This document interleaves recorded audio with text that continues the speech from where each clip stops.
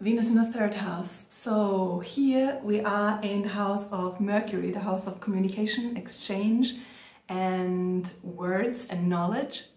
So having Venus in this house means that probably, you are a person who is very focused on gathering new information, very curious, with a very agile, fast mind and tongue. So people with Venus in this house, they usually value these qualities very much, like verbal expression, communication, intelligence, and possess them as well. So you will find them being very social, like social butterflies. They have, a share in every friend circle. They're just everywhere. They visit all kinds of events, literature events, poetry, journalism, conferences, everything that gives them the feeling that they are learning something new. And they also connect very quickly with a lot of people, because that is also something that excites them, because they gather new information, So you will see them being very active, very fast, very spread around, but you probably will not see them like focused on one thing. So they might have like one foot in every possible, social group, but they don't really, fixate on one thing in any area. So accordingly, you will rarely see them with one partner. They will have a lot of friends, and they tend to keep the relationship platonic for quite a while, because they realize and they know that they are really quickly intrigued by people, because they're so curious. So they actually really love people, and it's easy for them to get into touch with other people, like over small talk or over basically any topic, because these guys usually have so many so much information, so many things to share about all kinds of various topics, that they make really interesting, conversation partners, and they are usually very eloquent. They know how to express themselves well, and they're just fun to have around. So they usually have, a lot of friends, and they take a long time in order to make the next step in a, romantic relationship.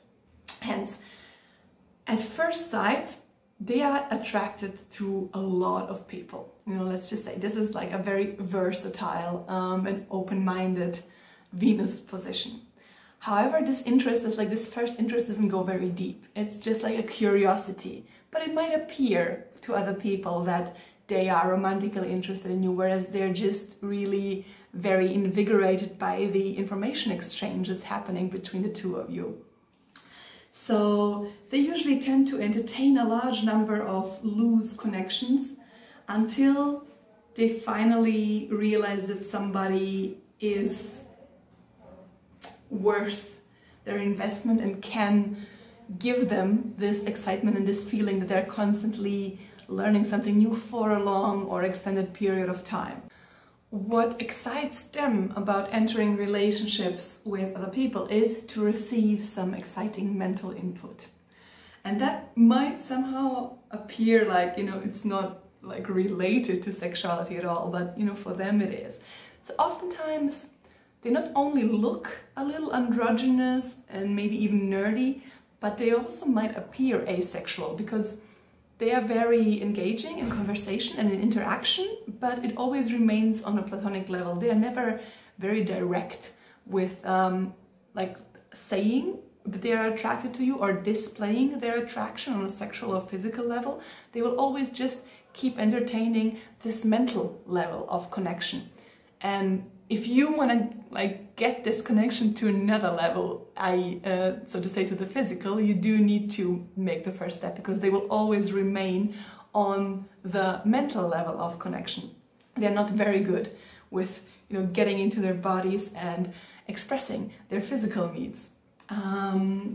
So even though they might appear asexual or not interested in sex, it's absolutely not the truth. It is just that, their sexuality works in a little bit of a different way.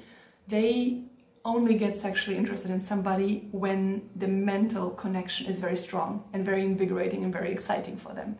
So this is when they start even considering, you as a sexual partner or as a sexual mate.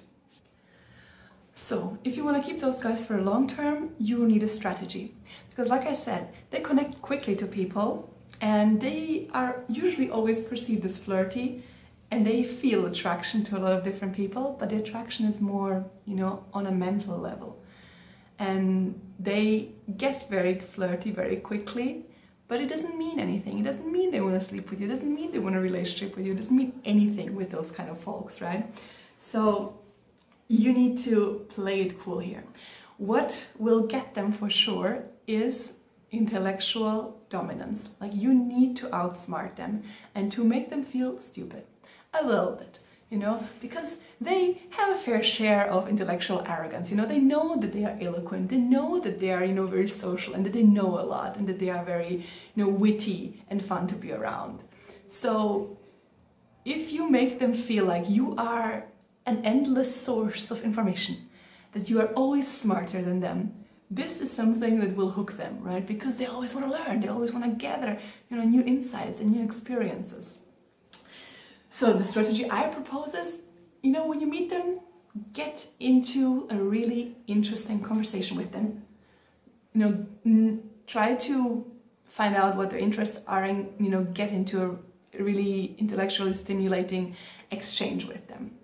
And leave it at that, you know? You know, there's gonna be some flirtiness, there's gonna be everything, but don't make a next move. So, but get their number. And, you know, in order to send them more information on the topic you just talked about. And when you start texting with them, you know, make sure you send them interesting stuff and make sure that your response is always longer than theirs. If there's one thing that will get them off, it's super long, verbally articulate messages, right? So if, you know, in this writing phase you do everything right, you win. This is where they decide if they want to sleep with you or not, when they see how you write and how you express yourself. Always make sure that you are never super direct and, you know, vulgar or making any sexual comments. Drop metaphors or hints, you know, be a little more sophisticated, use complicated words that they actually have to Google because they don't know what they mean. This is things that they will love. So with this, guys, you gotta keep your confidence. You can't just lose your stance or get insecure because they don't jump into bed with you straight away. You just have to see that they're much more into the mental kind of connection than into the physical. It actually doesn't mean that much to them, the physical connection. Which doesn't mean, again, that they are asexual, that they, you know, are not that fiery in bed. They're probably very creative in bed because they are so curious and open-minded that probably you can do anything with them. But you gotta get them there. And for that, they just need to feel that you're intellectually superior, or at least at one level, that you have, you know, some really interesting connection going on the intellectual level. However, you know, if you can't keep that up, if, you know, you just want to win them over for the sake of it and then, you know, move on, I don't know if it's really worth it, because with these guys, it's hard to fake, you know, that you got something going on, because they are very smart and they will just probably see through you if you're only trying to win them over by pretending to smart talk. So if there's not really like a strong mental connection, you don't have similar interests or anything, you know, maybe just drop them altogether, because yeah, this is what is most important to them, and you will not gonna be able to keep them at all if there is not a strong mental connection. So if you feel like you got really some honest, you know, connection with them, similar interests and stuff you can talk about, then it's worth the shot. Otherwise, I would say, you know, you're probably not gonna make it, because, you know, if you don't have a personal connection with them, then it's gonna be very hard to win them over.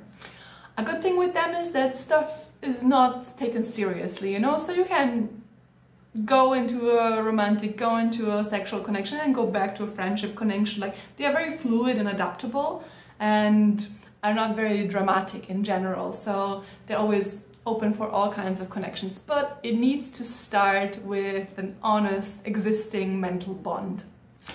So that's my interpretation of Venus in the 3rd house, and let me know what you think of it. Looking forward to hearing from all of you Venus in the 3rd house people.